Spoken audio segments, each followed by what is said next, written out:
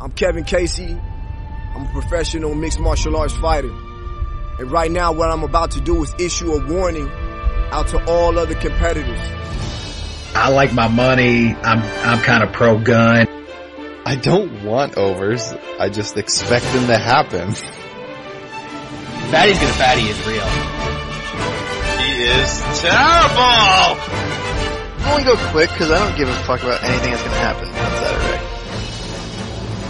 Welcome to this week's edition of the MMA Analysis podcast. I'm your host, Brad Taschuk, and joining me as always for another thrilling female headlined card, Jay Primetown. Jay, are you just so psyched for the debut of the women's featherweight division? With bantamweight fighters? Yeah, with fighters who couldn't compete at bantamweight anymore, so they were like, you know what we need to do? Move up in weight. That's what's been holding us back. Yeah, that seems to be a great strategy. That way you can have well-known, established fighters jumping, going into a new weight class, and you could really promote it and sell a lot of pay-per-views, Brad. Yeah, and then the 135-pound champion can stop defending that belt and just move up to 145. Right. And you can have another double champion. Oh, yeah. That's going to do 1 million pay-per-view buys because we know all title for title fights generate 1 million pay-per-views. And all female fighters are stars. So Yes. Yeah. Those are the rules. That's how it works. Yes. Also joining me today, New Sean. How's it going up in, are you up in the Arctic again? Oh, no, I'm not in the Arctic, but it feels like the fucking Arctic. It was like minus 30 today. So that's good. Oh, yeah. Is that Fahrenheit or Celsius? It doesn't matter. At that point, it's the same. It's fucking cold. Oh. Yeah. 4 of the last 6 events have been headlined by females. I know. It's pretty awful. I think this is the end of that streak, though. Thank God. Just saying, like, if you're the type of person that's out there getting excited about this fight, you really need to reevaluate your priorities. I mean, if it was Andrade versus Joanna, that would be different. Yeah, that's a good fight. Is the UFC going to learn from this when this comes in at like 125,000 buys? I hope it does under 100,000 buys. I hope.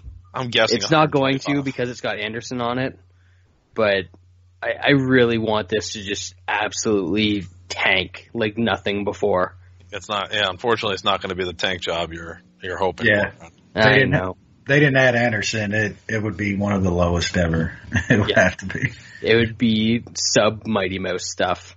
Brooklyn And deserves better. You guys heard the twang. We got Wes Colvin on with us tonight as well. Wes, how we doing? Doing great, man. Sober. Finishing up watching my cats. Sober.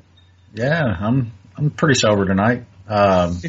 Pretty, not completely, but no alcohol tonight. I had enough Saturday watching. I don't know. I guess that card did pretty well. It was a pretty decent card. We'll talk about it, but got over 1 million views and stuff. So yeah, not bad. Here you go. It's almost like this promotion with Fox and football actually works. Yeah, go figure. If you advertise on a platform where people are actually watching something, they'll tune in to watch your thing. Crazy how that works. Before we get into the UFC card, though, a little bit of free agency news in our first word. Ryan Bader's headed to Bellator. We've got another light heavyweight, Misha Cirkunov, former light heavyweight Lorenz Larkin testing free agency, and then more light heavyweight, David Branch. Well, although he's every weight. He's the champion of every division that's ever existed. Him and Marlon Moraes, their, I guess, World Series is sort of done. If you've seen some of the legal documents that have been filed lately, but regardless, him and Marlon Moraes are both agents from there. So we've got a whole bunch of people testing free agency right now. Where do we think everybody's going to end up, and what do you think about the sort of new era in MMA free agency, Jay? Before we get to that, did anyone else hear see Branch's tweets about how he was threatened by World Series of Fighting, and then he went on Helwani's show and literally wouldn't talk about it. I'm thinking to myself, why'd you go on the show then if you weren't going to talk about it? Or why I don't know tweet what that too. Yeah, why? It's very. The lawyers probably called. He's. It's a pretty him up. aggressive. But it's my point is it's a pretty aggressive comment to kind of make. Well, they threatened me. Like, what does that even mean? Like, what are they threatening you? It doesn't really make any sense. Very, very, very weird. But I mean, the free agency thing is pretty cool that we're kind of seeing it and having a bunch of fighters kind of, coming around at the same time and having the opportunity to go to different places. I think having fighters move around to different promotions is a positive thing. I mean, first of all, it makes for more fresh matchups, which is always, what we always want. When divisions get stale, like the light heavyweight division in the UFC, like there's problems because, if you don't have anyone moving around and There's a difference between stale and just completely rotten. Yeah, it's definitely on the rotten side. It's the worst division in the UFC of the male divisions. Let's say that. I was going to say, There's an asterisk. you mean it's worse than the division that is debuting this weekend, which has 2 fighters and 1 suspended fighter? Doesn't count. But yeah, but I know if Lance was here, he'd be arguing for all fighters under one umbrella because he wants to see the best guys fight each other, blah, blah, blah. I get what he's going for, but I think separating some guys so that they don't really face each other or don't have the opportunity to face each other is good too, because it allows you to think like, ooh, what could happen? And then, when you actually have the free agency, then you wait a couple of years and you actually get to see that fight. I mean, it's pretty cool. I mean, like, for example, if Michael Chandler was already in the UFC, like you wouldn't have that kind of allure, but now that he's in Bellator, you kind of have, you kind of just have to dream it up how it would go. And maybe in a year or two he ends up in the UFC himself, and then you can start doing some of the matchups. It allows to be able to build up like a fighter that way, especially from an outside org. Like even a Justin Gaethje is another good example. Like how good is he really? But people talk him up like he's the greatest thing since sliced bread because he hasn't faced those other guys yet. So I just think it's kind of a way that fighters can build themselves up too. So yeah, it's kind of crazy because it used to happen all the time with guys building themselves up in Japan and then coming over to the U.S., but then they all tanked in the U.S., so people kind of lost that mystique. But yeah, you've sort of seen it with like Eddie Alvarez, Hector Lombard, those sorts of guys, and obviously mixed results. But the one time where that sort of transfer of talent really happened and it didn't get a whole lot of hype was WEC lightweight division coming over to the UFC and then dominating the UFC for the next 3, 4, 5 years, which was kind of crazy. So yeah, it is possible to build up that hype and have guys come into the UFC successfully, and yeah, it's hopefully going to lead to fighters making more money and all that fun stuff that people like to bitch about all the time. But, as to Lance's stance on this whole thing, everybody should be under one umbrella. I'm going to say, that sounds a lot like communism. That sounds like communism, and that's weird coming from Mr. Capitalism over there. Mr. America. Yeah. Sean, what are your thoughts on free agency? Yeah, I guess it's a good thing for the fighters. I mean, I guess we don't really know too much if it is a good thing for fighters. I mean, some guys that have gone on to Bellator, they don't really, are they making more money? We don't really know. I mean, they keep saying that they treat them better, but what does that even mean? It sucks that Bader's leaving because he is like a top 5 guy. Didn't Rory McDonald sign with Bellator like 3 years ago, and he still hasn't fought? It's coming. Yeah, but he's getting that sponsorship money though. Yeah, sponsors. Huge. Honestly, don't know if there's really much money in sponsorships anymore. Like after the Reebok thing, I think Reebok just killed sponsorship even outside the UFC. Like people are just like, there's just no money in this. There's no sense in putting anything out there.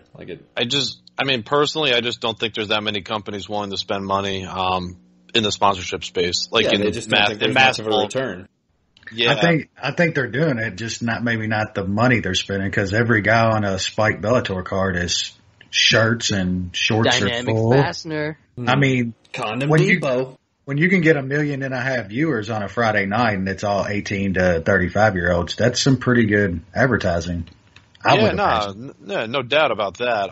I just don't think the money is as much as it was. It's not what it was. Yeah, not in that realm. Not in that realm, at least. But when you're getting a $3,000 Reebok check, or you can get a $15,000 collective of checks from the 7 sponsors you got for 1,000 here, 1,000, it's got to be a little better, I would imagine. I mean, I think that the Reebok deal kind of fucked over Bellator fighters too, because all the sponsors that now are going to Bellator, they're like, well, we're not going to pay you that much, because I mean, it's not like we're going to.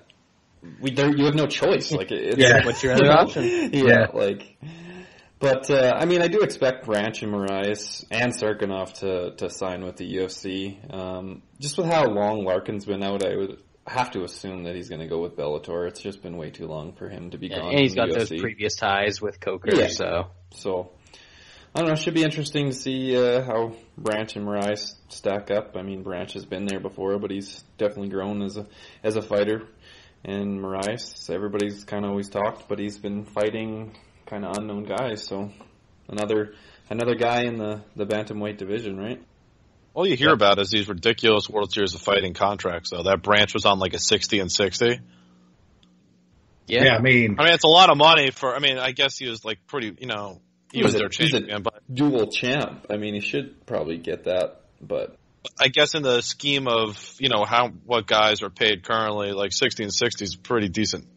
It's like, I don't know. I don't have the numbers in front of me, but it seems like something like a Travis Brown would be paid. Who, for lack of a better term, is a lot more well known than Dave Branch. Would you ever want to leave somewhere when you're making that kind of money and then you see guys at your level making 20 and 20 and shit? I mean, guys like Askren fighting in Japan for $150K, I'd say fuck the UFC, And you got to fight killers in the UFC for the most part. Yeah, that's part of it. I guess if he really believes he could compete with some of these top dogs, I mean, there's always going to be that aspect that you just want to compete against the true elite fighters and see how good you really are. And maybe that's worth it to some extent, but I mean, not that worth it. Like someone like Sam Alvey, who gives a shit if he's in the UFC? He's all about just fun fights and making money. He could fight. He'd fight anywhere. Yeah, if he was knocking out cans every month in World Series of Fighting and getting paid the same money, should he be doing that? Yep. But a lot of guys don't have that mindset. Before we move on, Wes, any thoughts on Ryan Bader versus Phil Davis 2 through 7 that are going to happen in the Bellator light heavyweight division, or any other free agency thoughts? Well, on Branch, since we was talking to him, if he doesn't take a real drastic pay cut, I think he's probably going to end up in Bellator, because I just can't imagine the UFC wants a guy like that that's pretty good, that's going to come over and hump their top 10 guys for 15 minutes and just be he's good at what he does, but he's not a terribly exciting fighter or anything. But I kind of think back to WC like you did, kind of them guys coming over, and then even when the UFC bought Strikeforce, it's fresh guys can liven up weight classes, and guys like Serkinov, though, you can't let guys like that walk out of the UFC. I kind of see what Lance says a little bit, you do want the best guys fighting each other in the UFC. But I have no problem with the Baders of the world and your Larkins and stuff. Those guys made it up that ladder and just couldn't get over the hump. Go make the best money you can. You got to think this is going to help fighters in general if there's other options they can negotiate with. But I don't see how it really helps the UFC. I think the UFC is just going a different way now. I just don't think they're going to give guys that ain't pulling in pay-per-view numbers big contracts anymore. They'd rather sign new guys. Well, just fresh guys, and they have their stars that they make their money off of, and that's it. Everybody else is expendable now. You let a guy like Bader go, who's a known name that doesn't make a whole lot of money and is a top 5 guy. If you're going to let a guy like that walk, you're going to let almost anybody walk. But hopefully they can go make some more money. I'm all for Bellator putting on some better fights because I watch Bellator on Friday nights. The more guys they can get in there, the better. But I think Brad's right. You're going to see Bader and Phil Davis probably fight 3 or 4 times, and Rory's going to fight somebody through. They don't have enough of those names yet, but hopefully they get more, man. Hopefully guys make more money. I think that's what it's all about. I'm pro fighter. The UFC and these guys make all the money they could imagine. I'm all for fighters making more money and as much as they can. All right, moving on to UFC Fight Night 104. Quick recap here. We're going to kick it off with the prelims. We had 6 preliminary fights starting on Fight Pass. Light heavyweight division, Khalil Roundtree defeats Daniel Jolly. 52 seconds, a pair of pretty nice knees to finish that one off from the clinch. Welterweight division, Nico Price defeats Alex Morono. KO right before the buzzer, or the horn, in the second round. It's actually 5 minutes was the time of the KO in that one. Moving up to Fox Sports 1.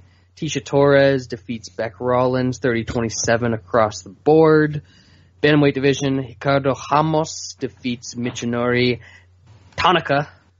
Not Michinori Tanaka, apparently. Unanimous decision, 29-28 twice, and an awful 30-27 scorecard. Featherweight division, Chaz Skelly defeats Chris Grutzmacher by submission, 2 minutes and 1 second of the second round.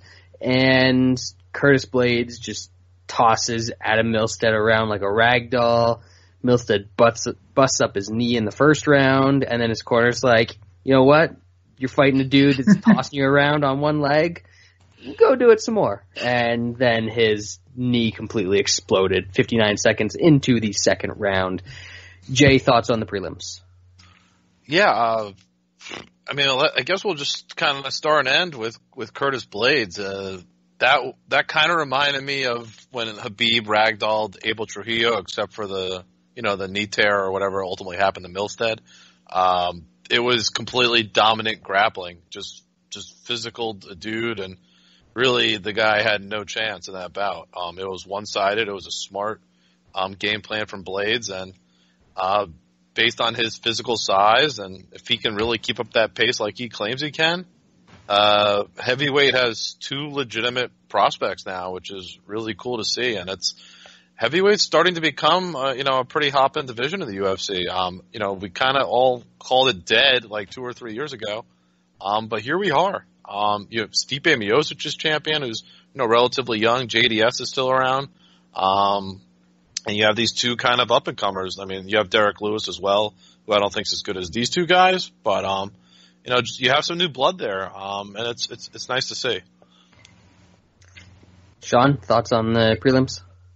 Torres and Skelly as mid -200 favorites is baffling in hindsight. They just absolutely dominated. Those are the 2 that I had parlayed together. Yeah, smart man right there. I was dumb and took the over 1.5 in the Skelly fight. I thought Grutzmacher could just hang on for a little bit, but Chaz Skelly, when he gets you on your back, you're in big trouble. And then that Blades was impressive, just tossing a big man like that all over the place, and I don't know what the hell that guy's corner was doing. I don't know if they were just looking to get a handicap parking sticker or what the hell they were doing there, but that was a bad idea. If his knee is that fucked, just throw in the towel, man. Fight another day. Yeah, he probably could have fought. Well, not fought, but he probably could have been recovered in 4-6 weeks if it was a sprained knee, which is kind of what it looked like in the first round. And now it's going to be probably, anywhere from 9 to 18 months, depending on what the actual damage was. And that's not workers' comp, I don't think either. No, not with his day job. Not the pipeline company ain't paying for him getting his fucking knee tore up in a fight. No, so that's bad. Sorry, Adam. And I didn't even hit the fatty's gonna fatty on that one because of his knee. Damn it. Wes, prelim thoughts? Curtis Blades, man. I thought when I watched him the first time against Hogano, that those two were probably going to meet each other again in the future. Yeah, it was impressive by Blaze, man. I think those are two, like Jay said, two really good prospects in the heavyweight division. Skelly, man, I think that dude, his skills are starting to catch up with his intangibles, his fight IQ and his toughness. That guy's looking pretty good. I think he could be a tough out for a lot of guys. And then, yeah, man, the first fight, man, Khalil Roundtree, that's what I expected out of that guy coming off of Tough.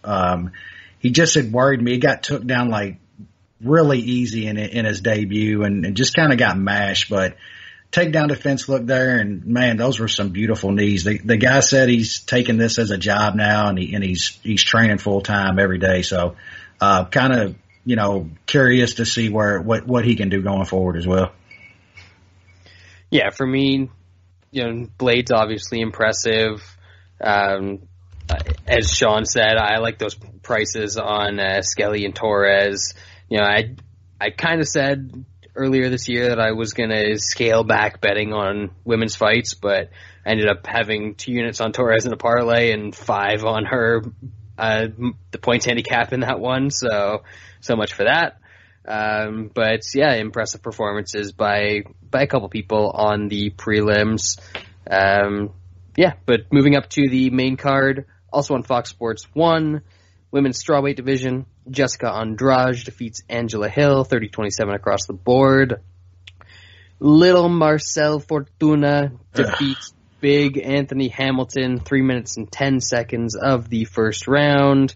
Just putting Anthony Hamilton in some sort of like zero gravity chamber, stumbling all over the place. That was kind of interesting.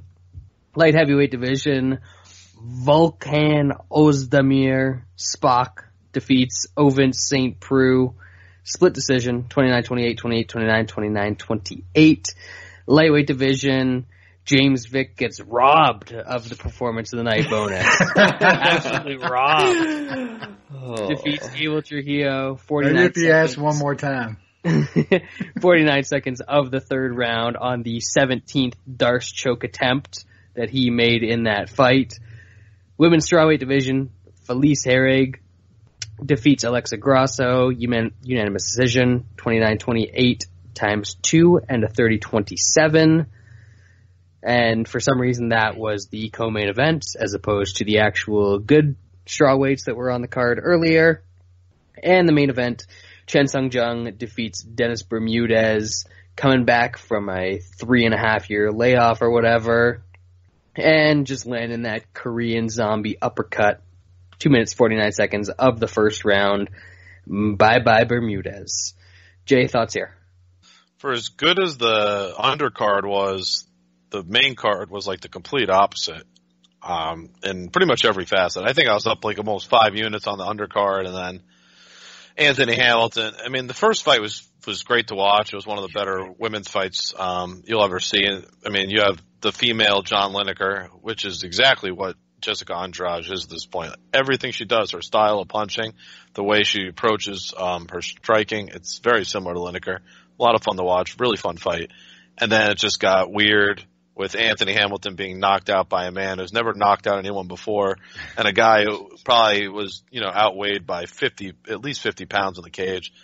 Just kind of stunning. I have to be honest. I was really, I wasn't expecting that one at all. And then it got even more weird with Osp losing a split decision to a guy that, I thought Osp won that fight in all seriousness.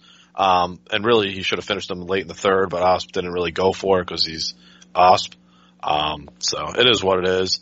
And then James Vick has no leg to stand on. He had to try that submission at least 4 times before he got it. I mean, it's embarrassing thinking he deserves a bonus compared to these other people who, land a clean shot and KO somebody, and he can't even put together a simple choke over a guy who doesn't know how to defend one. His arms are too long, Jay. Oh yeah, my arms are too long. Yes. That's like Tito complaining his hog is too small. It's too big. Give me a break. It's too big. Ladies don't want to talk to me. Sean, thoughts here? I know we shit on women's fights a lot, but that opener between Andrade and Angela Hill was awesome. And then they made up for it in the co-main event, which was exactly equally as horrible. That's true. We just can't have nice things. That's just the way it goes. All right. Well, Anthony Hamilton should retire. If you lose to a middleweight, get knocked out by a middleweight, and climb an imaginary wall or do what he did, he should just retire. He's bad enough as it is, and then get knocked out by a middleweight is terrible. OSP is a drunk fighter. That's what he looks like when he fights. It's weird to watch. That Vic Trujillo fight was terrible. Like, the first round was absolute garbage, and then he's complaining about a performance of the night bonus. Like, come on, bud. Harry Grasso, that was the easiest over 2.5 I think I've ever bet, which was awesome. And then Korean Zombie did Korean Zombie things. Looks not very good, even though Dana White said that's one of the best comebacks he's ever, like, guy being out for so long and then looking so good. Like, he got lit up a lot by Bermudez, and then he landed a punch because Bermudez doesn't have a chin. But it's always fun watching Korean Zombie fight, so that's good. Yeah. I know that I've mentioned it a couple times already, but Herrig Grasso was really bad. Like, it was a really bad fight, guys. We were live talking about the fights, and I was falling asleep watching this fight, even though I was talking to you guys at the same time. Like, I honestly don't remember anything that happened in the fight, because I think I immediately blocked it from my memory. Wes, thoughts on the main card? Yeah, that one took, like, the steam out of everything. Like, it was like everybody was talking, having fun, and then,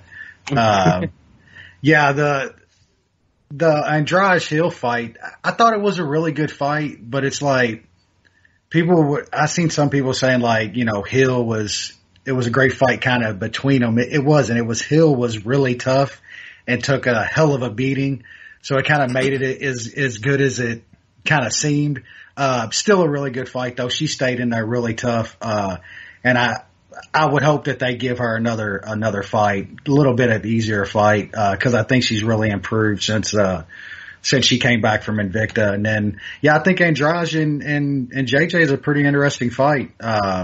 I'm really looking forward to see it. And I think Jay's absolutely right. It's like the female version of Lineker, man. It's almost the same exact look, style, just everything. Fuck Anthony Hamilton. That dude cost me so much money.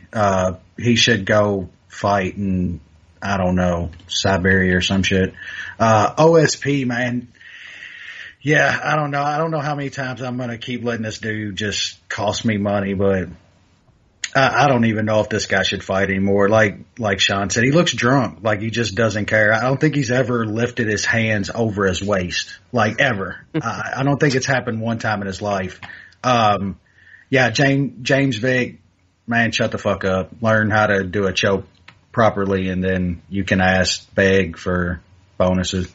And what do y'all think about that? Do y'all think that looks bad? Like, some people say, well, they need to, like, speak up and ask for shit because they get paid so bad. But don't you think Dana's like, if you're begging for it, I'm not giving you shit, I mean, I don't mind, like, the right after the fight, like, that was an awesome finish, crowd, like, cheer for me, get me a bonus. If you knock somebody out or something, or get some kind of nice, But to go onto, like, social media, like, a day later and say, I keep retweeting or just commenting, like, that you deserve a bonus, it's like, dude, go back and look at the other things and see what you lost to. I don't think anyone thinks that, like, if they're gonna hold to this four bonus a night thing with 2 of them going to a fight of the night and then 2 going to a finish, no one thinks you had one of the top 2 finishes of the night. Sorry. That's the reality. It's not like you were robbed or someone's, like, stealing it from you. And there's no case to be made here. There isn't. I mean, Roundtree has a much better case than you do. Yeah, I was going to say, if there were 4, like, if the 4 bonuses were all for, like, the best finishes of the nights, I don't even think he gets one. Yeah, Roundtree would get one, and then Zombie would get one. Yeah, they already gave out to Fortuna. Yeah, Fortuna gets one, Roundtree gets one, and I would think probably Chaz Skelly. or Nico Price. Yeah. Blades too, right? I wouldn't give one to Blades just because it was injury, but yeah. It was awesome. I'd still give it to him over Vic. I mean, Vic literally. Oh yeah, It's just a bad look, right? I mean, yeah. You're begging for it way after the fact. You're not going to get the bonus, so why are you even doing it? But even that, new Sean, it's not like he was deserving of it. That it as wasn't well. a special finish, so you have no leg to stand on. It's not like you landed something crazy and then you didn't get it. I mean, there's no leg to stand on. I'm sorry. Yeah. It looks stupid. Just because you want to get paid more doesn't mean you get paid more. That's the reality. Yep. Yeah, I'm good with a guy doing it like. You knock somebody slick out or get some nice choke, I'm fine with it after a fight. But didn't Price do it in his post-fight interview? I thought he said something about like a bonus in his post-fight interview. Bother me as much, though. Yeah, and hype up the crowd doing it. Don't just beg. Be like, just talk to the crowd and be like, do you like that finish or something like that? Don't do what that guy did. Like. Yeah, I'm even fine with the Conor McGregor style if you like knock a guy out like Price did and make him look like a zombie laying against the cage, like that's cool with me. Like 50 G's, baby. Give me some money, Dana, I'm cool with that. Yeah. But you're just doing it that one time and then it's over, That's part of the thing. To do it the next day on Twitter, it's just like, no, you can't do that at all. It's after the fact. That just looks really terrible.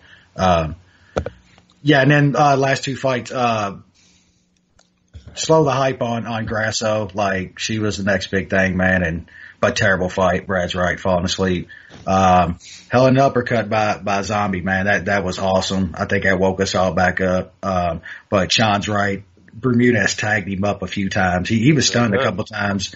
So I don't know if that was ring rust or what. I'm sure it's a little of that, but he's always in wild fights, man. Guys with some power could catch him. But yeah, great fight and awesome finish.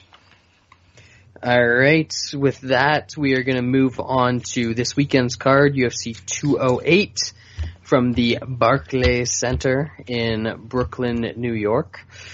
Kicking it off with 3 UFC Fight Pass prelims. First, in the featherweight division, we have the next Anderson Silva against Rick Glenn. Jay? I got both these guys at D+.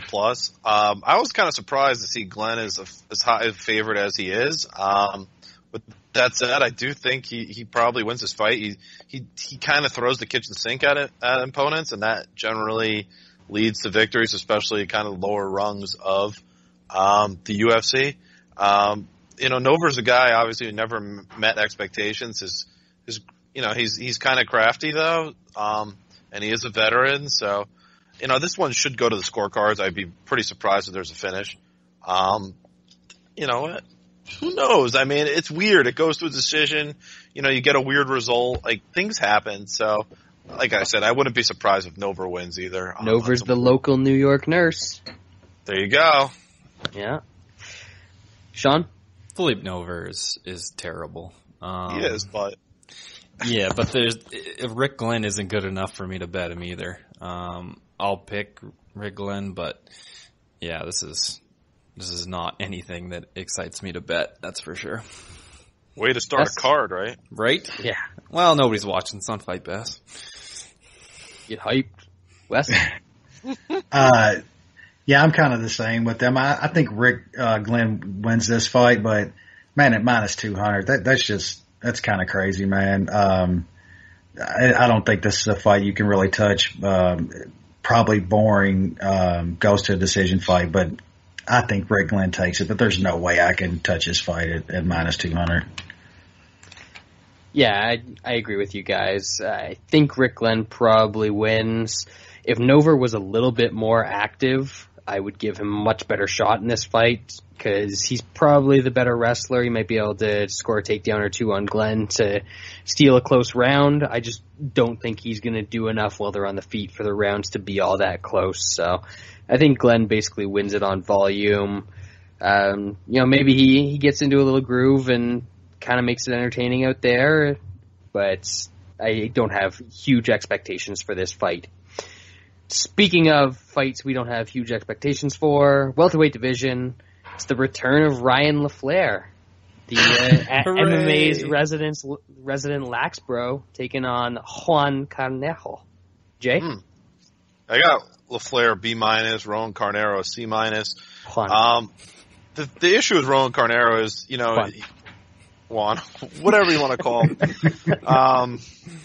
He since he's dropped, even at this weight, he doesn't look like he looks drained out, and that's really a problem. He's also older, and I don't think he can really keep up a pace that LaFleur can. LaFleur has a pretty good motor, keeps pretty active on the feet, and, pretty solid wrestler.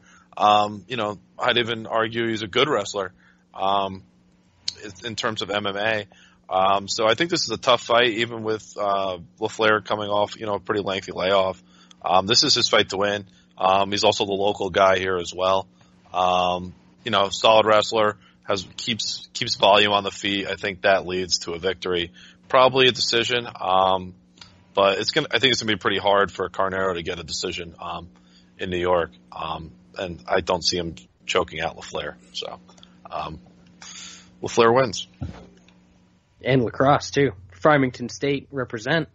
Oh, sorry. Does anybody get that reference? Brad? What? Does anybody get that reference? That's where he played lacrosse. Yeah. Oh, okay. Yeah. It's not a reference. It's just a fact. Just a fact. Are you ready to have your mind hole blown with another fact, Nushan? Yep.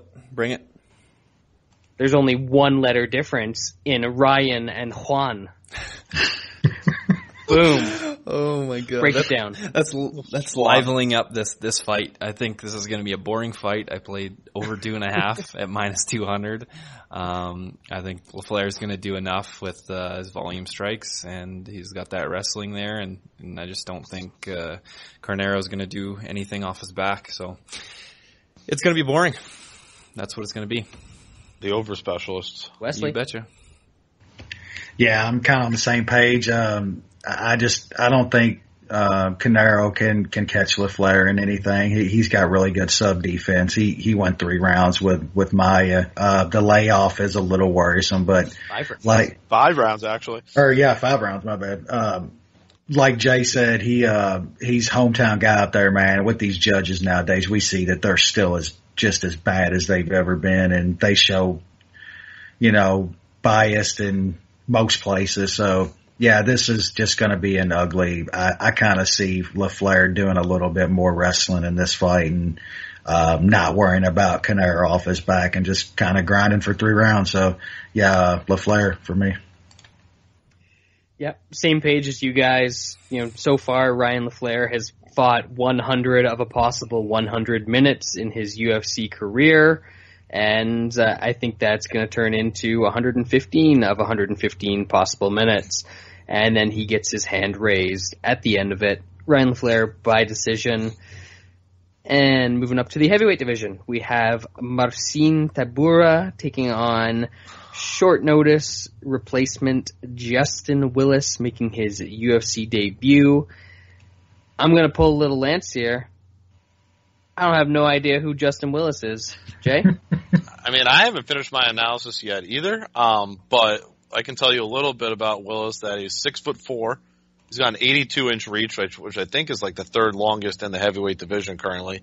Outside he's a black dude. Outside of Struve, maybe 1 inch. He also trains at AKA, so hog advantage. Obviously, he trains with some pretty big heavyweights. So this is pretty interesting. I mean, I haven't seen him, but I mean, in terms of just physical attributes, I mean, he certainly fits the bill of a guy who can potentially do well in MMA. So there's that. Tybura, I think, is an underrated heavyweight. I grade him as C-. He came into the UFC with pretty decent fanfare out of Europe. But he is fairly small for the division. But he is pretty technically skilled, and has a good grappling game. So, if Willis does win, I mean, 5 days notice is really tough to come in, against a pretty skilled fighter. This seems like a pretty intriguing contest.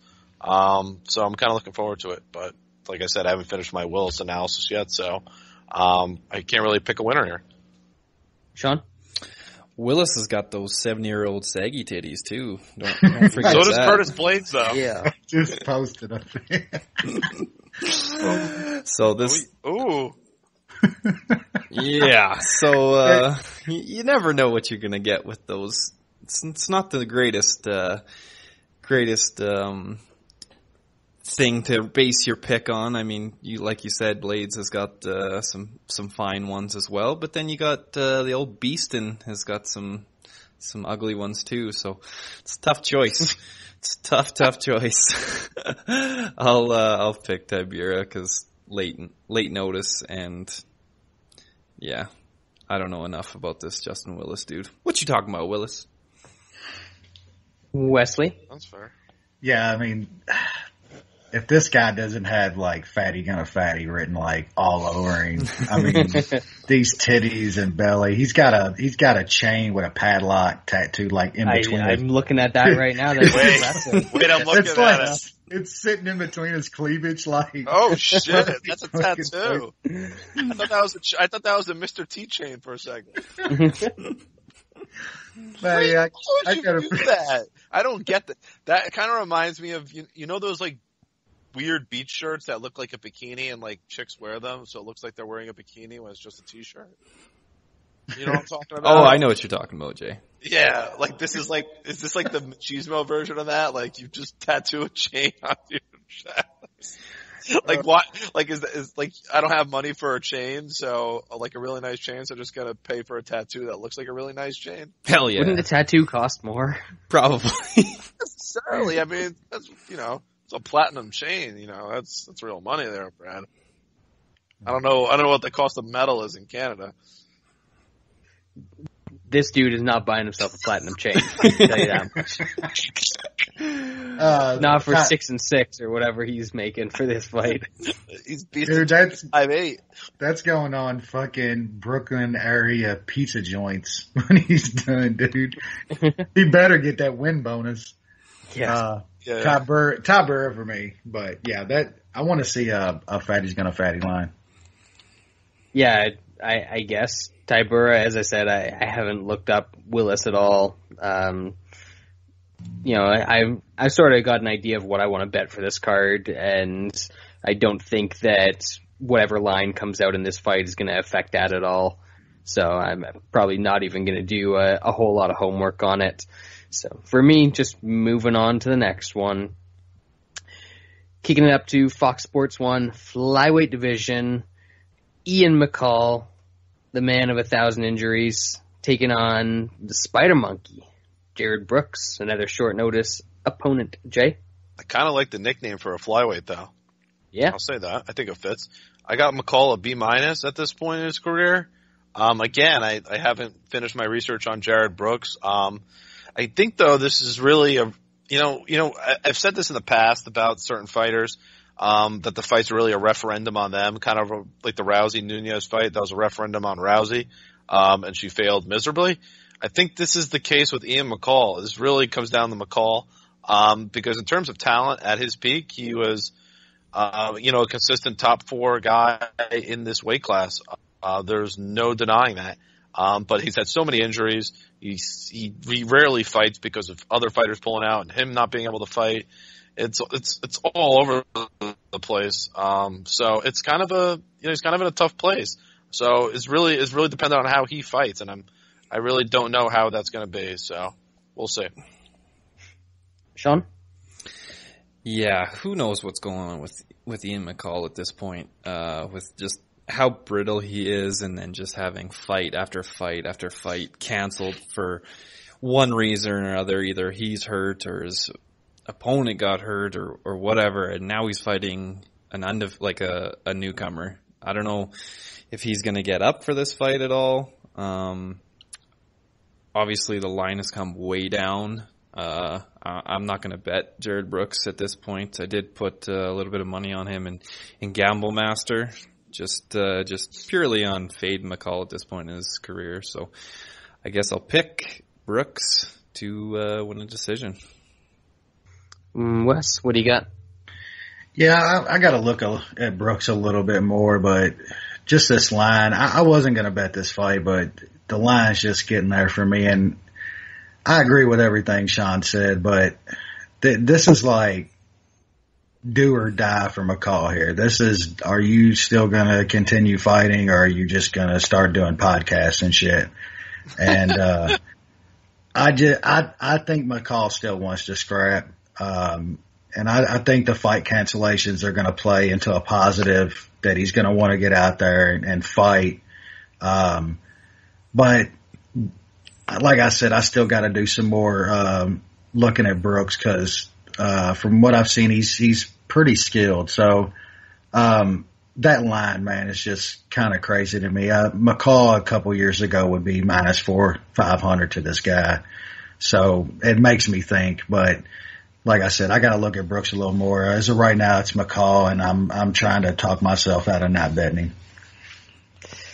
Yeah, for me, this is it's a tricky one, because, you know, in the opening odds article, I was kind of leaning towards Brooks, you know, because he's quite good, and obviously Ian McCall has all of his issues.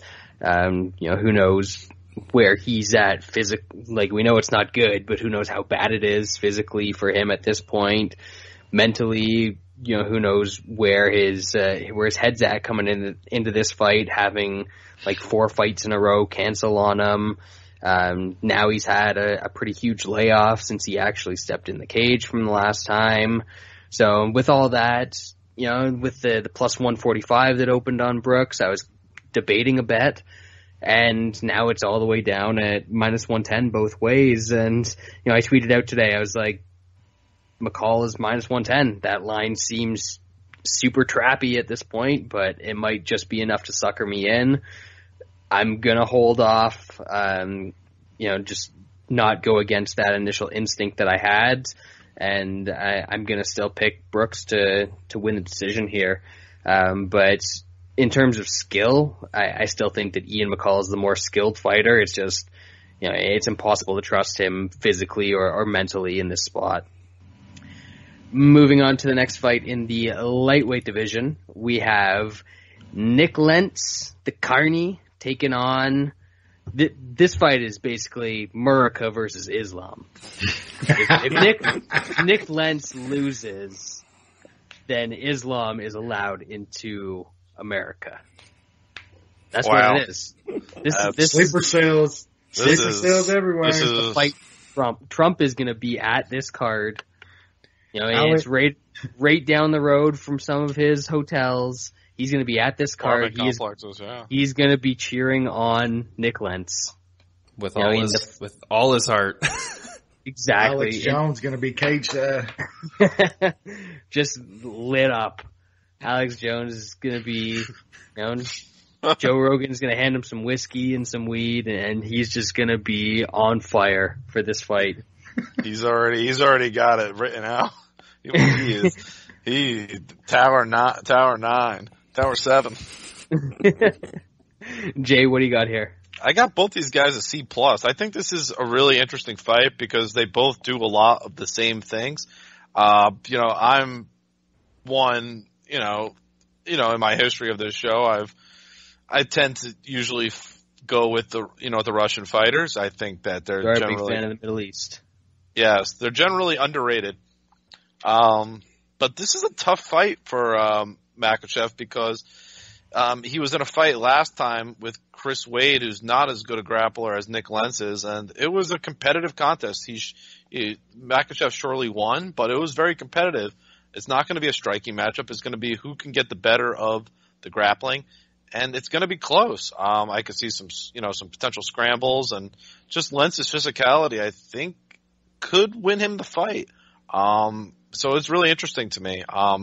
I'd be surprised if it doesn't go to the scorecards. I mean, it just seems like a fight that will.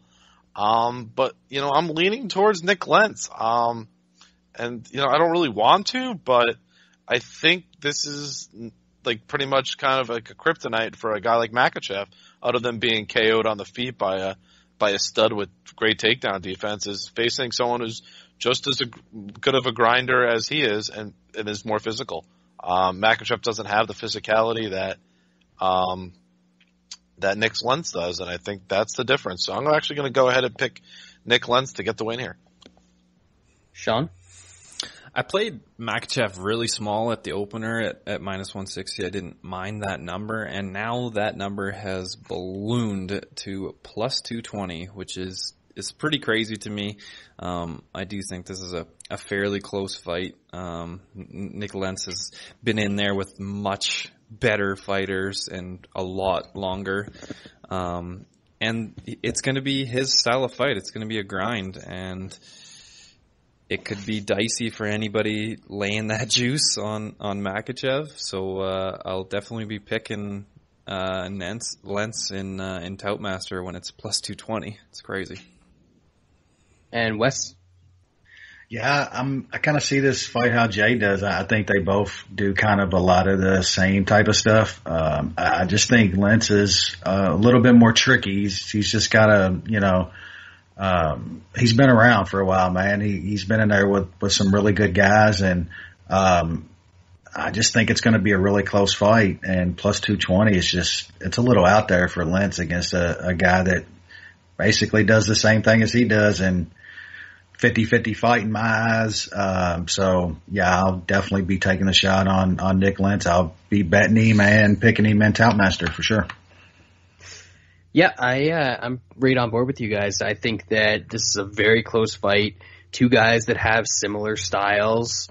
I would say that Mac and Cheese is a little bit more dangerous with his sub game, but Lentz is probably a more controlling fighter overall.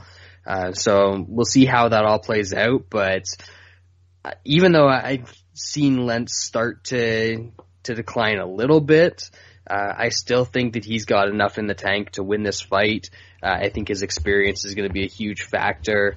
Just in those little positions when they're stuck in the clinch, I think that Lentz is going to be smart enough to turn Mac and Cheese up against the cage and control those positions a little bit more, just to steal a couple extra points on the judges' scorecards. And I think in the end, Mac and Cheese is going to storm back a little bit in the thirds, because I think Lentz is going to slow down a little bit, but I don't think it's going to be enough. I expect Lentz to take a very close, maybe a little bit of a controversial decision. But, as the other guy said, I think this is a very competitive fight, except you're getting plus 220 on the guy who's the more proven and experienced fighter. So for me, I had to take that. I actually put 2 units on Nick Lentz at plus 220, and Nick Lentz is going to be the first of 2 consensus bets on this card. It's actually just going to be a half unit on Nick Lentz, also at plus 220. That is the first 5dimes.eu consensus bet of the evening. Head over there, 5dimes, for all of your MMA gambling needs. Next up, we have in the flyweight division again, Wilson Hayes taking on Yuta Okasasaki. Jay? Yeah, I got Hayes at B, Sasaki at D+. I gotta be honest, this is a blowout. I'm trying to understand if there's anyone who's playing Sasaki. I don't really see a path to victory for him. Hayes is a much, much, much better wrestler.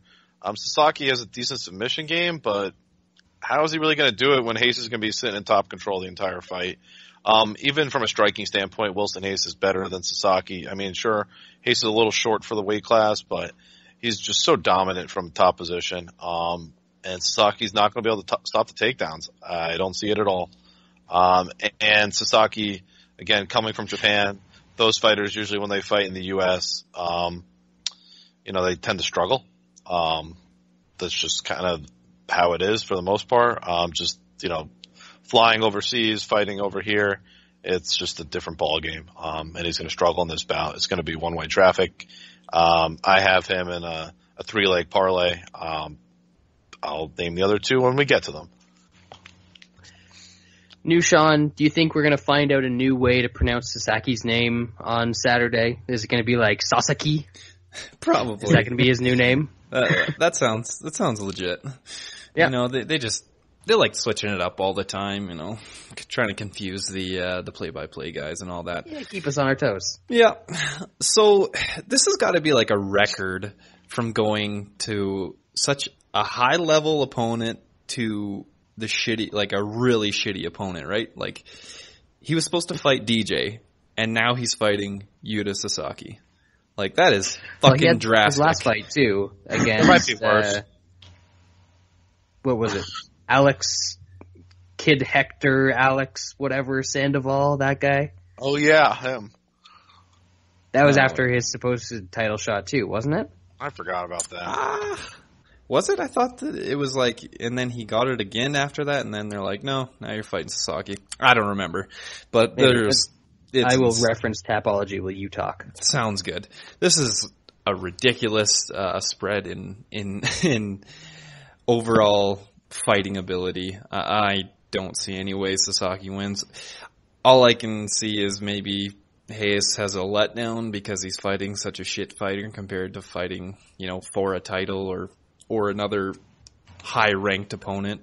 But this should be domination. I don't know if Hayes finishes. Most likely he does, because, Sasaki has been finished multiple times in the UFC, so I'm not playing the under. I know a lot of people are, and that's kind of scaring me away from it, so I will just pick Hayes. Nice. So, just before we move on to Wes, he was supposed to fight Johnson, or DJ, on UFC 201. Johnson got injured. Then he was supposed to fight Sean Salmonella, and that guy didn't do his pre-fight medicals. There might have been a contagion issue there. And then they replaced him with Hector Sandoval, also on UFC 201. And then, obviously, he beat him in like a minute 50, and then got booked into this fight. So, no rebooking of the Demetrius Johnson fight. Apparently, the big win over Hector Kid Alex Sandoval doesn't get you a title shot these days. Weird. Who knew? Wes, what you got? Yeah, I'm kind of the same here. I like Hayes inside the distance. If every, greatest capper in the world on Twitter wasn't already on the under, I would have already played it fairly big, but that's kind of worrying me. So, as of right now, it's Hayes as a pick, and still kind of, trying to talk myself into playing the under. I've watched entirely too many Wilson Hayes fights across my MMA viewing career to ever have faith in something like Wilson Hayes inside the distance. True. Very true. He's the type of guy that he's going to get takedowns. He's going to control you from top position. At some point during the fight, he's probably going to get hurt or put himself in a bad position. And then he's going to recover from it, get back on top, and grind out a decision. So, yeah, he'll finish guys like Scott Jorgensen, who are absolutely at the end of their career, or Hector Sandoval, who's completely overmatched. But Yuta Sasaki's a good grappler. I don't think he's going to have a problem with gassing and getting caught. And it's not like he got caught by somebody that was a shitty grappler. I think that Leandro Issa is probably a slicker BJJ player, in terms of actual submission skill than Wilson Hayes. So I'm fully expecting Wilson Hayes to just get on top and grind out a 3-round decision. And yeah, as far as Jay's question, what's Sasaki's path to victory? Pretty much the only thing that I could see is if Hayes takes a bad shot from outside and runs right into a knee from Sasaki, because he does throw some knees out there, half decent at times. So that's about the only way I could see him picking up and win, and that is very, very unlikely in this fight. Next up, the Fox Sports 1 main event. We've got, looking for a fight, Randy Downtown Brown, taking on Bilal Muhammad. So we've got Islam and Muhammad on the Fox Sports 1 prelims. They're taking over, Brad. They've infiltrated. It is Brooklyn. I'll leave it at that. Yeah. So Very accepting place. Jay, talk about this melting pot fight. Yeah, I got both these guys as C-. This one's interesting because I think this is going to be mainly a striking exchange. And Muhammad's definitely more of a workhorse. It gets better as fights go on, and Brown is just really long, and is a striker in his own right. I think Muhammad has more potential to beat better fighters, but I don't really think this matchup works in Muhammad's hands because Brown is so long. I think that's a disadvantage, and Brown can KO Muhammad, and Muhammad's coming off a pretty bad KO loss too. I believe that's the first KO loss of his career, so I think this is a tough fight. Again, Brown's fighting in hometown land. We have a lot of that on this card. So I'm leaning towards Randy Brown getting the job done, but he's also a guy that almost lost to Eric Montano his last time he fought. So Augusto Montano. Oh, sorry, wrong. No, he's right. You're He's right. right. Eric. It was the other one that Alec. Bilal Muhammad almost lost to Augusto Montano. There's a lot of Montano, and I think Montano just means in Spanish, terrible! There it is. El Terrible. El Terrible. El Terrible, yes. El Terrible. Sean, what you got here? Oh, yeah. I kind of like Bilal Muhammad here. I think he's getting a little undervalued. I mean, the whole knockout thing does scare me. It was only 3 months ago, and Luque did put him down pretty damn good, but I've never really been impressed by Randy Brown. Like Jay said, he was definitely losing to Eric Montano. He's lost to Michael Graves. And I mean, but Bilal Muhammad's kind of a weird thing. I mean, he impressed us with getting lit up pretty well and then coming back in the third round against Joban, and then he didn't do great against Montano and then got knocked out in Luque. So it's kind of a weird fight. I played Muhammad small in Gamble Master. I'll probably add him as a small real bet as well.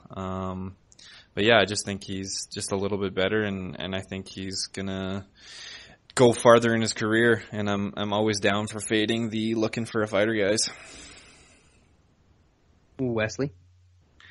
Yeah, I'm kind of leaning Sean's way here. I think Muhammad's being a little undervalued just because of that knockout loss. But I mean, we've seen now that Luque's probably pretty fucking good. So I'm just not totally impressed with Brown. I've made some money on him in some of his fights, but I just think how Michael Graves caught him, Muhammad can get him here. I think Muhammad is a better wrestler, and I think if he can get inside and not let Brown use that distance on him, that he could get him down and possibly sub him here. I just think that Muhammad's the better all-around fighter.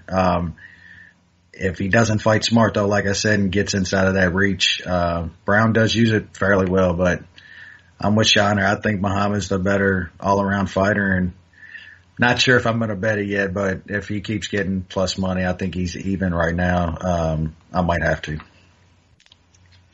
For me, I'm going the other way from you guys on this one. I actually like Randy Brown a little bit in this fight. Bilal Muhammad's defense is just absolutely atrocious. He gets hit by pretty much everything, whether it's getting almost destroyed by Alan Jouban. You could almost say that he was down 2 rounds to Augusto Montano. I know he got a takedown in the second round there, but the first round definitely went to Montano. Second round was super competitive, and then he sort of turned it up in the third round, and then he got knocked out by Vicente Luque in his third fight. So I'm kind of still at that point where I think Muhammad is overrated, and people are still overrating him from, getting the shit beat out of him by Alan Jouban, and then coming back and being able to put a little bit of damage on Jouban, who was clearly gassed at that point. So unless Brown goes out there, controls this fight, and then gasses and lets Muhammad get back into it, I think that Randy Brown's going to control this bout. Muhammad's probably a little bit of a better wrestler, but I think that Brown's takedown defense has definitely improved since he came into the UFC. And getting taken down by Michael Graves isn't such a bad thing. That guy's a pretty good wrestler and a pretty good grappler. So I think that Brown can stop Muhammad's takedowns. I think he can sort of piece him up on the feet and do it at a pace that he can definitely maintain. Maybe he doesn't dominate all 3 rounds because Muhammad does have really good cardio, but I definitely think that Brown's going to be able to get his hand raised here. Next up, we are moving to the main card, kicking it off in the lightweight division. We have Dustin the Diamond Poirier taking on Jim Miller. Jay, what you got here? Yeah, I got Poirier B+, Miller C+. This is going to be tough for Jim Miller because Dustin's going to come at him fully aggressive. It's a dangerous fight. And I mean, Jim's fought pretty decently his last couple fights. He seems to have a bit of a rejuvenated career, but he's facing a different beast here. A guy who hits harder, much more talented striker than some of his previous opponents. He's not facing a guy who's on the way out of his career. He's facing a guy who's pretty much at his peak physical condition and ability. So I think this is a showcase fight for Dustin to get the W. And I think he'll do so, pretty quickly in this bout. So I actually have a bet on the under 2.5, which is -115. I think that's a pretty good price. And I took that bet, and I also have Dustin in a parlay. That 3-teamer I told you about with Dustin and Wilson Hayes. There's another piece later on this card. Sean? So this fight opened -190 for Dustin Poirier, and now he's -475. That's pretty crazy. That's a pretty big jump. Poirier is coming off that knockout loss to Michael Johnson, and that's a little sketchy because, I mean, Poirier has been put down a couple times in his career. I mean, Conor got him and Johnson got him. It's not like Jim Miller's going to do it to him, but it might make this fight a little bit closer than what maybe the line shows. Just maybe he's a little more hesitant to exchange and stuff like that. But I've kind of been very down on Jim Miller. I kind of thought he was done, but he's kind of proved me wrong. I mean, that Joe Lozon fight was, I don't know, that was a pretty close fight. I thought Joe Lozon probably should have won that. So the pick is definitely Poirier. He should win. It's just, that's a pretty damn high number considering the stuff that's kind of happened recently. Wesley? Yeah, I do kind of think Miller is getting on the downside. I mean, he lost to Diego. He beat, the ghost of Takanori Gomi. He lost to Lozon. I mean, the fight was kind of close, but I think most people scored that. And then, he beat, Alves. The knockout does kind of worry me. I mean, you always got to worry about a dude coming off of a knockout like that, but seems like he's taking the proper amount of time off and he's, not cutting all that weight like he was. You gotta like Dustin here. The line is kind of out of whack. I do kind of agree with Jay though. The under, I think it is worth a look. If Miller gets him, I think it is just somewhere, Dustin is diving in for something and gets caught in one of Miller's, guillotines that we know he has. But I think Dustin could absolutely finish Miller in this fight, and he's probably going to in the second or third round. So I might look at the under, see what Poirier inside the distance is or something like that. Fight doesn't go distance for a parlay. But my pick is going to be Poirier. Yeah, and I'm going to pick Poirier here as well. Miller has really won his recent fights by being able to get guys down and get in top position against them, and I just don't think he's going to have a whole lot of success trying to do that against Dustin. Maybe if he can get a body lock from the inside, it's going back, 5 years at this point to when Poirier fought Korean Zombie, but Korean Zombie was able to get some really nice takedowns from the body lock in that fight, and I think Jim Miller's a better wrestler than Korean Zombie is. Has a little bit more size too, but I think Poirier's improved to the point where he uses his foot speed a little bit better to stay out of the grappling range unless he wants to be there, and I think his wrestling overall is a little bit better. So I think he manages to stay off of his back and on the feet. You can put it on Jim Miller to the point where he either shuts down, doesn't want to be there anymore, or you can actually just put him away. So I think that's what's going to happen here. Poirier ends up getting the victory. I think he probably stops Jim Miller in this one. Next up, we have in the light heavyweight division, Glover Teixeira taking on Jared Cannonier, who beat a dude, and now everyone thinks he's like the next thing at light heavyweight. And I don't get it. Jay, do you get it? It's tough to get it. But yeah, I got Teixeira a B+, Cannonier a C-. And the only thing I can think of here is that people saw Rumble just obliterate Teixeira, and now this is his first fight after that obliteration, and, you know, just has that post, like, massive KO, you know, blues, and he's facing a guy that hits pretty hard in Cannonier. I mean, Cannonier has pretty decent hands, but outside of that, there's not much else there. I mean, if this fight goes to the ground, Glover has a huge advantage. I think Glover has potential to even submit Cannonier, assuming the fight does go to the ground. I mean, Cannonier has decent takedown defense, but I mean, Glover's got a pretty solid wrestling game. And you know, if, like I said, if he's able to take it to the ground, I mean, defensive wrestling is a question mark, but, you know, from an offensive standpoint, I mean, he can certainly do some damage. And then the submissions out there. Yeah, but the line is definitely a bit short because outside of that, you know, the one win Cannonier has, he hasn't shown much, you know, in general. So take that what you want. If you're going to play Cannonier, you have to play by knockout. He's not winning any other way in this fight. Sean?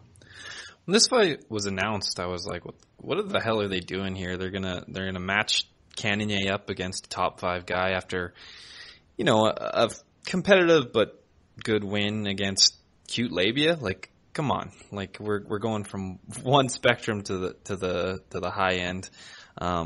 Glover did get flatlined by Rumble, but I mean that happens to pretty much everybody.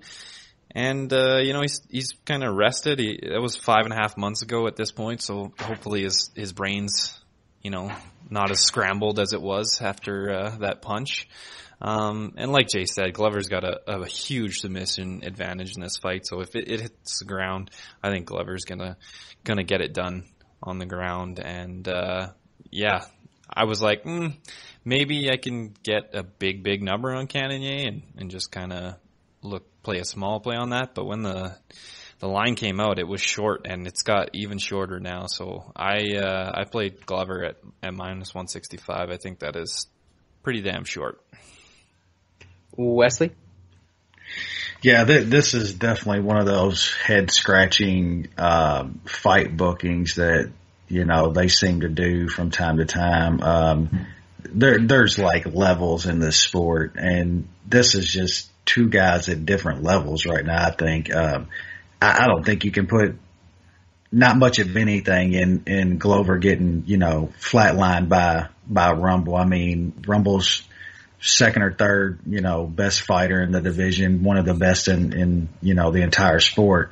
You know, he is 32. He's getting a little older, but in a division that's literally barren and needing guys, to put him against Glover at this point is just kind of stupid in my opinion. But yeah, if Glover had some fresh dudes from the high school they was busting over to let him knock out on a daily occasion up in the garage, I think he's going to win this fight, man. The line's kind of puzzling to me too. It's a really short price on. I mean, he's 37 now, but he's not been in these like massive wars where he's, you know, taking beatings. He didn't take a beating in the Rumble fight.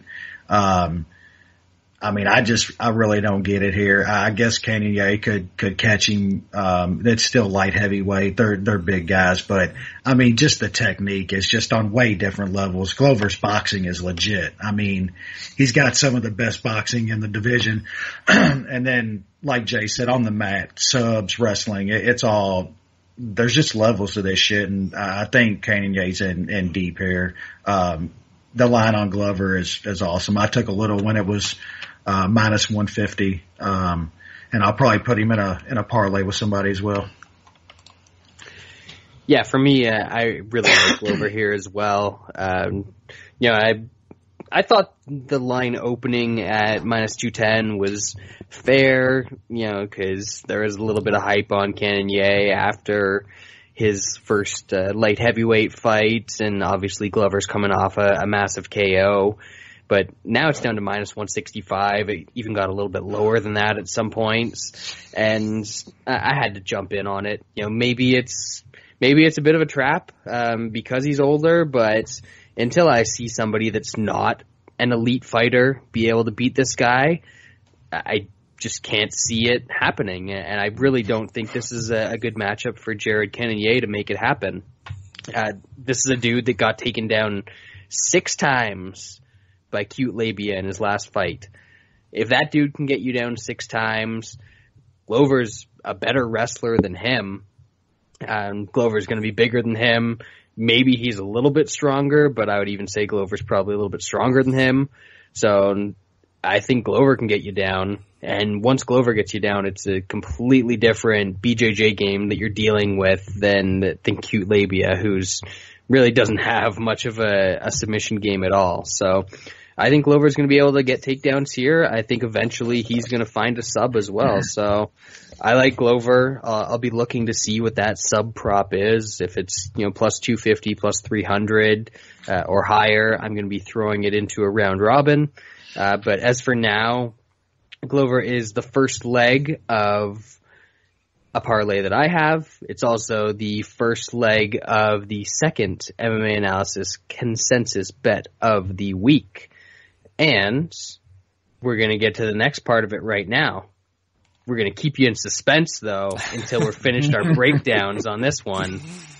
Because it's in the middleweight division. We got Jacare against the legend from Maine, Timbo. Jay? Yeah. Is Timbo going to beat up that Gator? The Gator that got Chubb's hand? Yeah, the Chubb's hand. I got Timbo is a C+, and Jacare is an A+.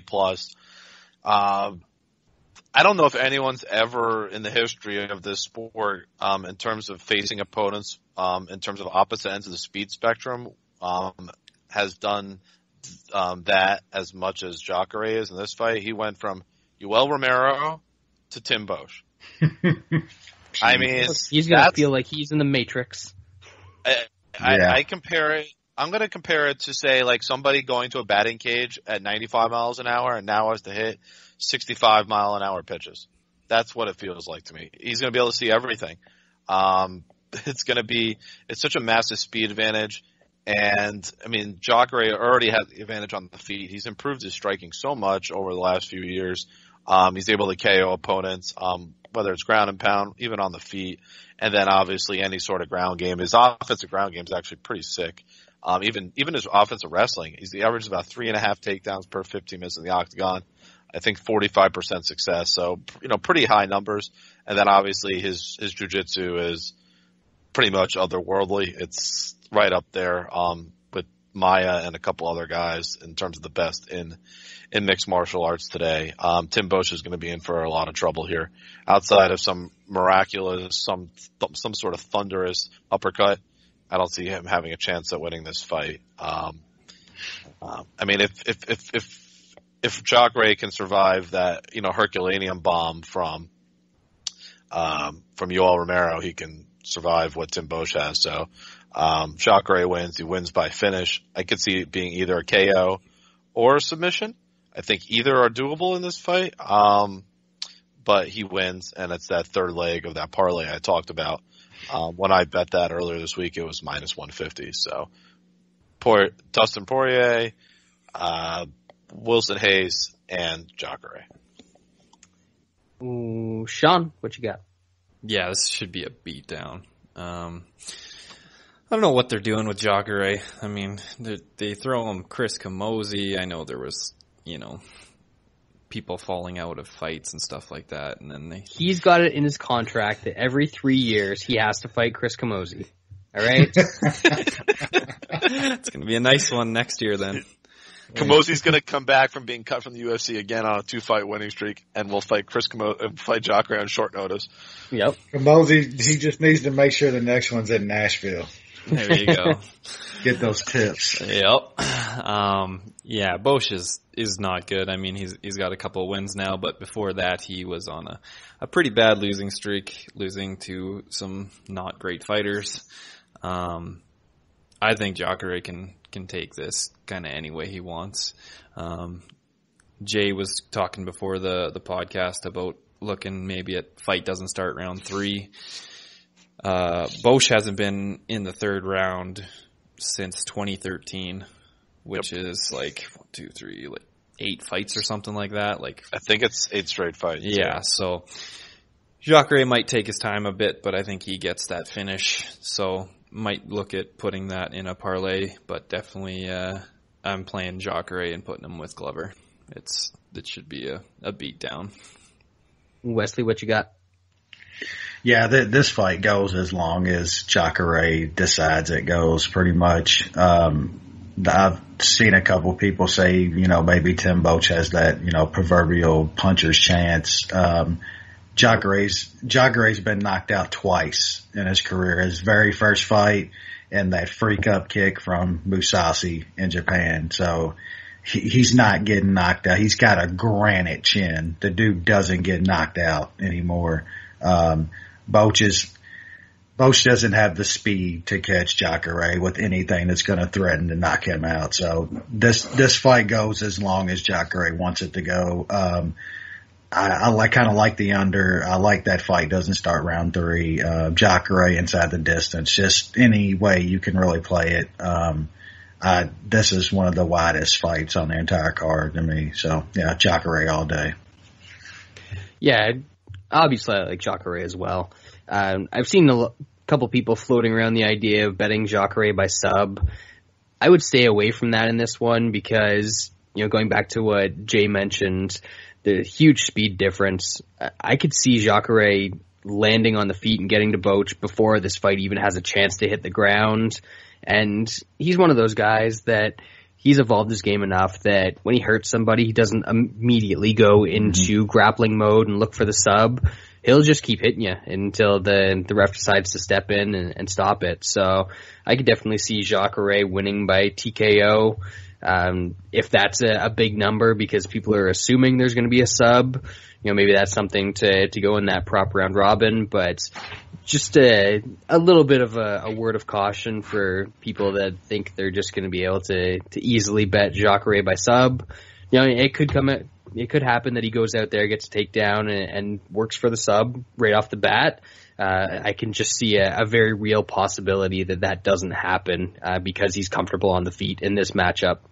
So I like Jacare. He is the second leg of the parlay that I have with Glover, and he's also the second leg of the 5dimes.eu consensus bets that we've got with Glover.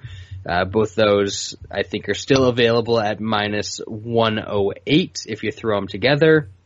And as we said, head over to 5dimes.eu for all of your MMA gambling needs. That's going to take us up to the co-main event. Sticking in the middleweight division, we have the second Anderson Silva on this card, potentially the real Anderson Silva, against Derek Brunson. Jay, Brunson going to run forward with his chin up and his hands down, or is he actually going to be somewhat smart this fight? Yeah, that's the age-old question. Because, well, I guess I'll give my grades first. I got both these guys a B at this point. I think the issue, Brad, is that either of those scenarios seem plausible. I mean, Brunson could certainly run in, and Anderson is probably the best counter striker in the history of the sport, and he TKOs you coming in. Or Anderson gets taken down, kind of like the Cormier fight, and then is down on the ground for the majority of the bout, and loses that way. But again, he'll have 3 chances to KO him every single round. So, I could see him KO him in any round, coming off that. So, I think this is a tough fight to call, because both scenarios, I think, are fairly close. I think either happens at a relatively, a 50% chance for both. So, it's hard to pick a winner. For old time's sake, I'm gonna go with Anderson because, personally, I trust Anderson more than I do Derek Brunson. Sean? I'm picking Brunson by decision. I just think he's going to learn from that last fight. I mean, I know his striking defense is pretty terrible. I mean, we saw it the last fight. We've seen it in money fights before that, but Anderson's takedown defense is just so gone, and I've just been fading Anderson for so long. I just think he is beyond done. As we saw in the Cormier fight, he does on the ground. He can still kind of hold his own just by not getting too much damage taken. It is a risk for Brunson if he's too tentative. He might give Anderson too much space and get tagged and done and dropped. But I mean, it took Whitaker quite a bit to finally put Brunson out, even though he was just wildly running at him. So I mean, he might take one from Anderson, maybe a couple, and hopefully he can just take Anderson down and ground him out. And that's kind of what I expect to happen. Hopefully the decision number is high, and I'll play it. New Sean cheering for a boring fight again. Wes, How dare I? Yeah, I'm leaning towards Sean's thinking right now. If Brunson does what he did last time, Anderson's going to get a highlight reel, which I hope that happens. I really, really do. I just think after that last fight, Brunson's got to be a little bit smarter here. I mean, that's a double-edged sword as well. The longer he leaves Anderson in the fight, the longer he has to get his timing down and everything. But if he just uses what he's the really glaring advantage he's got here in that wrestling, and I'm one that I never thought Anderson Silva's takedown, just that part of his game was ever like really good. He was just good at keeping distance and getting guys off of him with punches and strikes. His Pride days was just, the dude was on his back a lot. It got better, of course, but I don't think it was something that was ever like on par with the other parts of Anderson's game. But at this point, I don't think he can stop the takedowns from Brunson. Brunson's got really good wrestling. If Brunson does that for 3 rounds, he can win this fight. So as of right now, I'm going to pick Brunson. I don't think I can bet it. If it gets down to even money, I might take a little shot on Brunson, but I still got a little worry that the dude runs across the ring again and gets knocked out. But yeah, Brunson right now. Yeah, I'm going to lean a little bit towards Anderson in this fight, which is interesting considering I've never really been a huge Anderson fan, and I think that he's completely washed up. I just think that, judging from his last couple fights, he's not as washed up as I thought. Obviously, the chin is starting to go, which is a big problem, but in little bursts, this guy is still as dangerous as anybody in the world. And against Brunson, who doesn't have a great chin himself, he only needs 1 or 2 of those little bursts to find something. So if Brunson's coming inside on him and getting in the clinch and trying to grind on him, I don't think he's going to put Anderson away from doing that. Daniel Cormier is much better at implementing that sort of game plan than Derek Brunson is, and even Anderson was able to hurt Cormier with a body kick towards the end of that fight, and that was, on 6 hours notice. He got up off the couch and stepped into the cage, looking like, he had those Justin Willis tits in that fight. So if he's actually been training a little bit and Brunson doesn't come out and isn't able to land something early on that puts Anderson away, I could see Anderson catching him at the start of round 2 as he comes in, or if Brunson's a little bit more patient and trying to find the perfect opening to come in, I could see Anderson landing stuff from him on the outsides.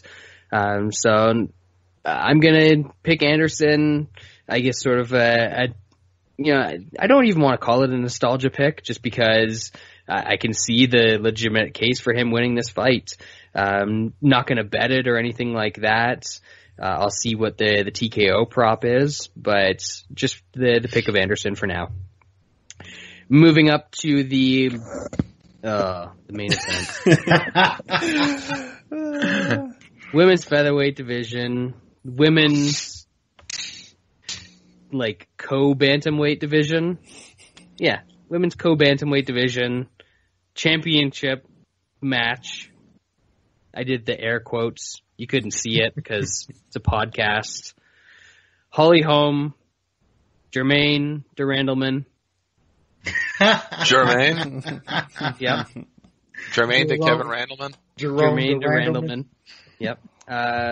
Yeah, Jay, take it away. I don't have grades on them because this division doesn't exist, so how do you grade somebody in a division that doesn't exist? Nothing to compare them to, so... They're bantamweights, Jay. Yeah, I mean, again, I think it's going to be kind of similar to the Shevchenko fight where, I mean, Holly Holm is a boxer and she's facing a multi-dimensional striker. In a boxing match, Holly Holm would win, but in a MMA fight where there's multiple types of striking, I think Durandame has an advantage. So, while I think Holly Holm's a more well-rounded fighter, she has she's a better grappler for sure and better off her back. But maybe, she's still not great off her back compared to, other fighters. I think this is going to be a striking matchup, and I think Durandame has the advantage there, and I think she'll ultimately win. I was surprised to see Durandame a favorite because I thought there'd be a lot of hype for Holm.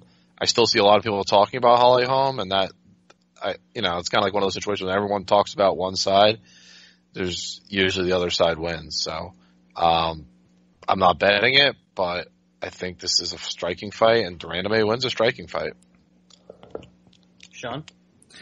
Yeah, before the lines were released for this fight, I was kind of hoping that Durandame would be like a mid plus 100 dog, and I'd probably play her at that point when it came out, and then it was close, and then now everybody's betting Durandame. It's pushing me off from not betting it at all. I've never really been impressed by Holly Holm. I mean, she went to a split with Pennington. That was a pretty uneventful fight. Same with the gym teacher. And then she struck gold against Ronda Rousey. She looked okay against Tate, but then she choked in the end. And then got pretty lit up by Shevchenko. It's not like Durandame's done anything too special. I mean, she's beat not very good fighters, and she's lost to some good fighters. So come on, give Anna Elmo's some credit. St. Elmo's fire, man. What about Larissa Pacheco? That was a good one too. Has she beaten anybody that's still in the UFC? No. The answer is no. Nope. She beat Julie Kedzie and Pacheco and Elmos. Awesome.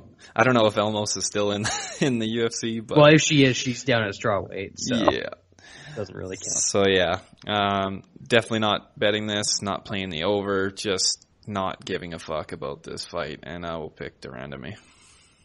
Wes?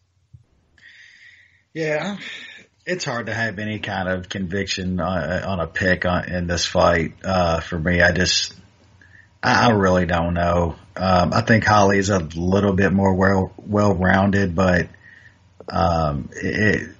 she just likes to stand. I mean, if she stays at distance and just those 1-2 strikes at a time like she does in so many fights, I mean, I could see her getting, picked apart, kind of like the Shevchenko fight. I don't think Durandame has that speed and combinations and stuff as Shevchenko did. So I don't know. I'm just kind of really split on this fight. It's not even an exciting fight or anything. I don't think many people's looking forward to. So I don't know. I guess my pick's going to be home here. Just maybe she tries to wrestle a little bit, and I just think if it gets to the ground, she's just a little bit better than Durandame there, but who knows, man? I mean, maybe Holly does outstrike her. I don't like Sean said, I mean, who has Durandame really beaten? At least Holly's been in there with, it's not much, but it's the more top of the division, so, but who really knows, man? Pick is Holly. I can't put any money on this fight whatsoever. Yeah, I don't care about this fight. Like, I don't get it. I don't understand how this is headlining pay-per-view. I don't understand why they made this division. Like, none of this makes sense to me. It's not a great fight. Yeah, it's supposed to be two strikers going up against each other, engaging in some sort of striking battle that should be exciting. But unless Geronimo just goes out there and obliterates Holly Holm, that's the only way I can see this fight being exciting. It's going to turn into a fucking sparring contest. Yeah, It's they'll both be at distance. They'll both be at distance throwing a strike or two at a time. That's what it's going to be. Or Holly Holm's going to actually come in with the game plan that she should come in with and wrestle the girl that, you know, is just a Muay Thai striker and has never shown any wrestling ability. So I don't see a whole lot of ways that this is going to play out and be an exciting fight. I guess I lean a little bit towards Holm because she's got more ways to win the fight, but I don't know. I might even, you know, click off the the pay-per-view before this fight starts, because who cares? Who cares? Great way to end. What a the somber ending! Holy shit! Yeah. I mean, we kind of expected this though, so yeah. You know, the worst part of it is Anderson Silva coming back at 47 years old and fighting, you know, a legitimate top 10 welterweight isn't even close to the saddest thing on the card. They could have probably doubled the buys of this if they would have just moved them to the main event and promoted it with Anderson Silva. Like, they could have probably doubled the buys. Yeah. Like, I don't even know how many people even realize that Anderson Silva's on this card. Like, honestly. Probably do something about that. Nah, we're going to make up a fake weight class with a fake belt and have only 2 people in the weight class, and that's going to be the main event. We're either way. We're only 2 cards away from the return of Habib, and he's going to get his first title, so I'm okay. Who cares about that? We got Fedor next week. Yeah. Yeah. Let's get depressed again. Against Meaty Mitts Matrione. He's going to sub Mitrione, isn't he? Nah. I think Mitrione's going to knock him the fuck out. We're going to have this bullshit again where Mitrione's going to look awesome on the feet, and then all of a sudden he's going to get subbed out of nowhere. Oh, it could definitely be a meathead moment. Dude, if Meathead drops him and doesn't immediately put him out, then he's probably getting subbed. He's going to follow Fedor to the ground, get armbarred. Fedor gets Maldonado, man, it changes every thinking that I have about Fedor as far as fighting anybody now. Maldonado was like on top of him and shit at times in that fight. Yeah. Yeah, it's just Don't get it. We'll probably have we might do a podcast preview show for that next week, or maybe we'll bust out one of the fight companions for the Bellator card next week. Either way, you know, is that the same day as the UFC card? Oh, the UFC card's on a Sunday, right? Yeah. Yeah, sure. You guys know I don't look ahead at stuff. Yeah, you're right, Jay. I just realized this now too. Yeah, so we'll see how we're going to break things down next week, but we will be back next week in some capacity with some Fedor and Meaty Mitts talk. So that'll at least be something to laugh about and something depressing in an amusing way. So until then, enjoy UFC 208, and we'll get back at you next week.